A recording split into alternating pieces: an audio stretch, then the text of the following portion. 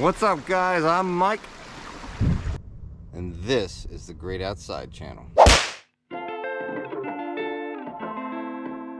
What's up, guys? Welcome back to the channel. If you're new here, I hope you consider subscribing. Out here on day number 3, I'm getting ready to pack up, and I thought now would be a good time to shoot this video.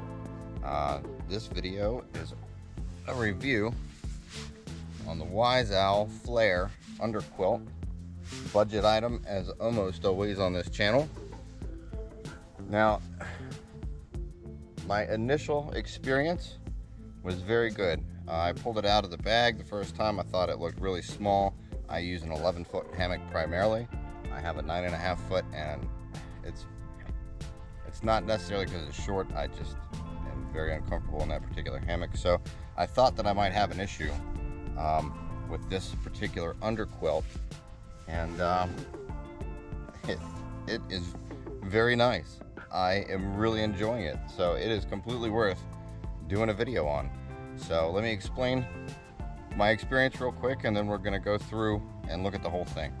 I had taken it to the park off and on with my daughter. She likes to go. She thinks it's hilarious that we go and set up the hammock and, you know, make hot chocolate and whatnot when it was cold. It's mid-March, so we're coming out of winter, and it kept me nice and warm every time we were in it, but that really wasn't a good test. Now, last night it was 38, and the night before it was 55. So I got the perfect test in here because this is a 45-degree rated underquilt. So let's go into that. Night before last, I was so comfortable in this, 55 degrees, so comfortable that I barely slept with my sleeping bag on top of me, and I do have a top cover, and I sat in here completely comfortable. It was no problem whatsoever. Now, last night I got a little chilly. Not bad. I mean, really not bad.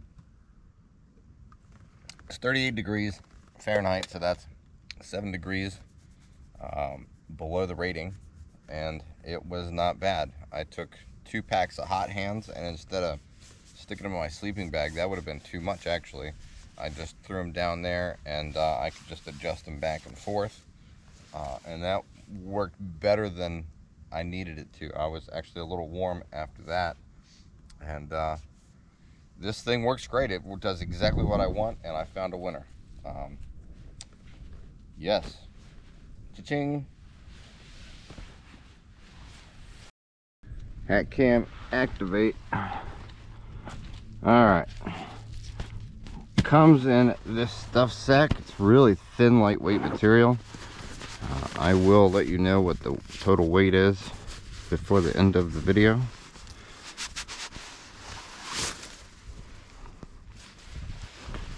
Got my sleeping bag in there to make it look like I know what I'm doing all the time. Alright. Oops. Left those in there last night. Still a little warm. Spread it out. Now the material inside, obviously, it's like a polyfill. It's you know, synthetic, and it's held in there by these strips. The seam is one of these style seams right here, and it feels cheap at first, but it's really not. I mean, it is technically. So it comes with these, and this is where things get a little weird, because these are really high quality. These are so much better than my last one, and the design, you know, is the V design, which to me is the winner. This really tucks it up and makes it nice. So you just put these together and clip it on. Gotta get it in there. Get on in there. Bam. Do the opposite side.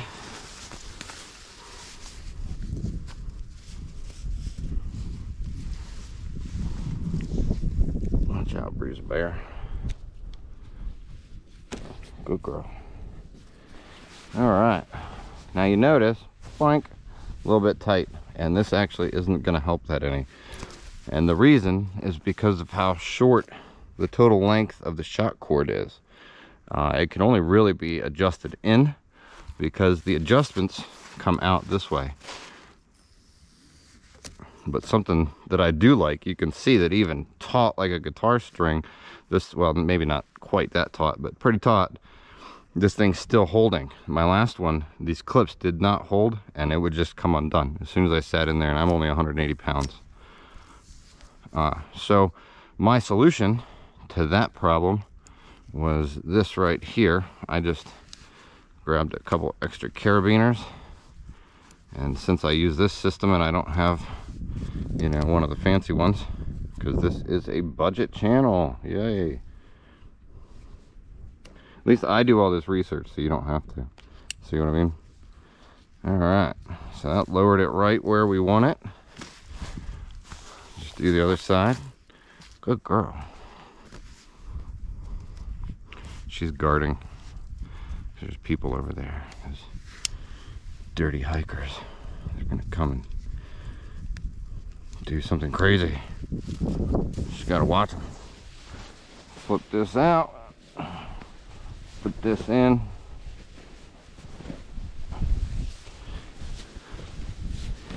And now, check this out. Okay, this is easy enough, and you're good to chill. Okay, so the thing is, when you're in here, if you leave the D-rings off, you can slide this around and get it right in here. Now, it kind of goes boat-like when you go and let these loose, which is what they're for. So, now you can see that. And then, kablamo. And these stay really well.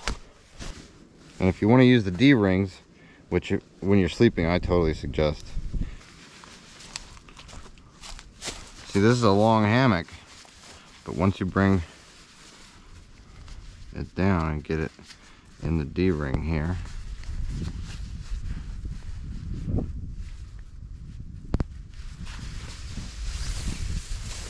it makes it so that it hugs oh so nicely.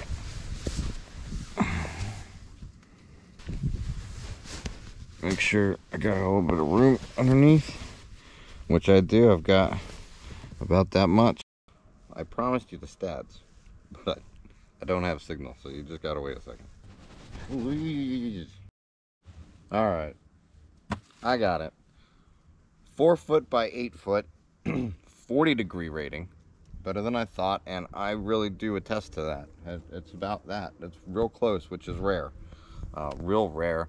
And it weighs 2.38 pounds. If you found this video useful in any way, please like and subscribe for more videos like this one, or if you like adventure videos, or if you're just awesome and want to help me out. It's great out here. Go outside. It's great. You won't regret it.